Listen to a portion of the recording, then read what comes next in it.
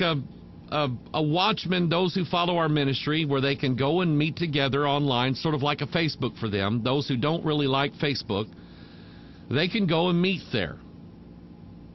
And we have rules in the Watchman community. And those rules, I mean, they're rather simple. That Watchman community is sort of treated like our church. You can't join the Watchman community and then start criticizing Pastor Mike. You can't do that. If you want to do it somewhere else, be my guest. I welcome it. But you can't do it inside my church. You can't go inside the Watchman community and start saying, well, Mike Hoggard's a dog. I don't like him. I don't like his preaching. I think he's wrong. You can't do that. We'll throw you out. It's a rule. You can't post stuff using other Bible translations and saying, now this is a better translation. You can't do that. There's a Facebook community, Mike Hoggard Bethel Church Watchman group on Facebook. You can ask to join that, and we'll probably let you in. But there are rules. And one of the admins of the group posts the rules every now and then just to remind people, hey, there's rules here. And those rules are, if you want to criticize Pastor Mike, go somewhere else and do it. You can't do it here, because this is like his church. You can't do that. And so or if you're going to post doctrine or get into doctrinal arguments with people that is contrary to things that I teach, you can't do that. Now, you can do it on Facebook, and I don't mind you doing it. Knock yourself out. You just can't do it in my church. And so I warn people, you're being unruly. And that's my job, is to warn you. So when you start getting in your little verbal confrontations with people about Trayvon Martin and George Zimmerman, describe for me the facts that you know that have led you to make the judgment that you've made. Show me those facts, not just what you heard from the mainstream media that you say you don't trust. Warn them that are unruly. Comfort the feeble-minded. You know what that means? Some people, let's just be honest, are just not as smart as you are. Comfort them. Support the weak.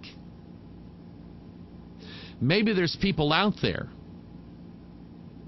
that there are people in our church with all kinds of weaknesses.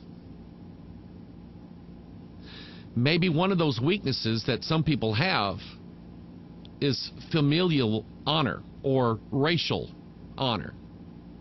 If you say, I mean, you can't even say anything about black people or Italian people or Jewish people, and they get offended. You're supposed to support them.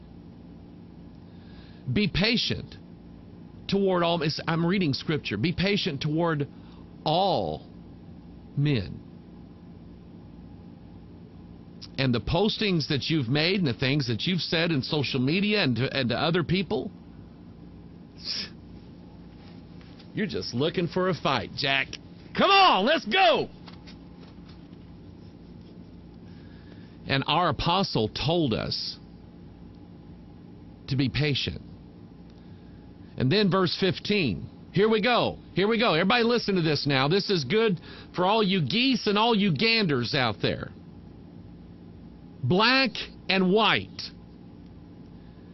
See that none render evil for evil unto any man. That's what it says. But ever follow that which is good, both among yourselves and to all men. Rejoice evermore. Pray without ceasing. In everything give thanks, for this is the will of God in Christ Jesus concerning you. Quench not the spirit. Despise not prophesying. That means don't be mad at me because I'm reading Scripture. Prove all things. Hold fast that which is good. Now here's why I brought that in. If you can't prove your opinion of either Trayvon or Zimmerman, then Pastor Mike's going to tell you to do something. I'm going to do it. I'm going to do it bluntly, but with a kind and loving spirit. I'm going to tell you to sit down and keep your mouth shut. Sit down, shut up. Because all you're doing is feeding an agenda. It's an agenda that I know about. I've been trying to warn people about. I've been trying to tell people this is coming. All you're doing is fueling the fire of an agenda. So your pastor, with as much love and grace as I can put into it, is going to tell you, sit down, shut up. Unless you can prove what you believe about either Trayvon or Zimmerman, keep your mouth shut. James was right. The tongue is probably the most unruly member that we have. And we just admittedly have a real problem keeping our mouth shut. Abstain from all appearance of evil, and the very God of peace sanctify you wholly. I pray God your whole spirit and soul and body be preserved blameless unto the coming of our Lord Jesus. That was our apostle. You know who he is? He is in authority over us. So if you don't like me, and you don't say, well, you're not my pastor. Your apostle told you to sit down and keep your mouth shut. Anything else that you do is in violation of Scripture, and you are unruly. And I mean, you all know what God does to unruly children. Matthew 7:1. Here we go. Judge not, that ye be not judged. Luke 6:37. Judge not, and ye shall not be judged. Condemn not, and ye shall not be condemned. Forgive, and ye shall be forgiven. John 7:24. Judge not according to the appearance, but judge righteous judgment. Now, this is an open criticism of President Hussein. You remember right into his presidency, there was a situation where there was a black university professor that went nuts at his home, and the police arrested him and took him to jail, took him down to the jailhouse. So the news broke. You know, the mainstream media broke the story. Police, white police, arrested college university professor, Dr. So-and-so, black. So president comes out. Obviously somebody acted stupidly in the police department. They arrested a black professor. Well, then the story comes out, the real story. This guy, the police had oodles of patience with this guy, and he went nuts on them, and he was disobeying lawful commands from those who are supposed to be keeping order and peace. He was disobeying lawful commands, and they finally got tired of it, and they arrested him. And Obama had to have a beer with the guys and halfway apologize about it. Now he comes out and he's defending Trayvon Martin. If I had a son, he would look like Trayvon. And he's telling everybody to wear hoodies now. Judge not according to the appearance, but judge righteous judgment. And I say this openly with no apology whatsoever. Our president has done nothing to keep the racial friction from heating up. He's thrown gasoline onto it. He's an angry man for some reason.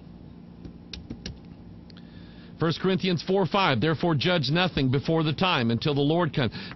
As soon as we heard about it on the news, you already decided in your mind who was right and who was wrong. Our whole system of laws in criminal justice is actually based upon this verse, that a person is presumed innocent until proven guilty in a court of law. And it says, therefore judge nothing before the time.